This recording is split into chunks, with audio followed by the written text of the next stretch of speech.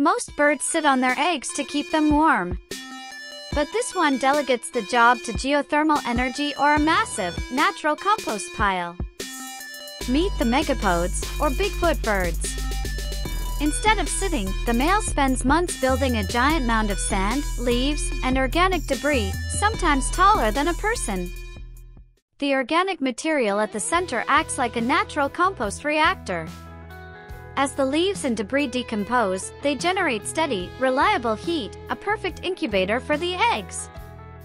Now for the superpower, the male must maintain a precise temperature, about 33 degrees Celsius or 91 degrees Fahrenheit, for months.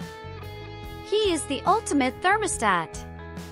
He uses his beak to check the internal temperature, adding sand for insulation or removing it to cool the eggs down. The chicks hatch alone, deep inside the massive mound.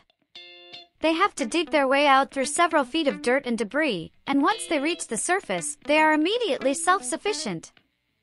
This incredible, high-effort parenting hack eliminates the need for sitting on the nest and turns simple organic waste into a perfect, giant, self-regulating biological incubator.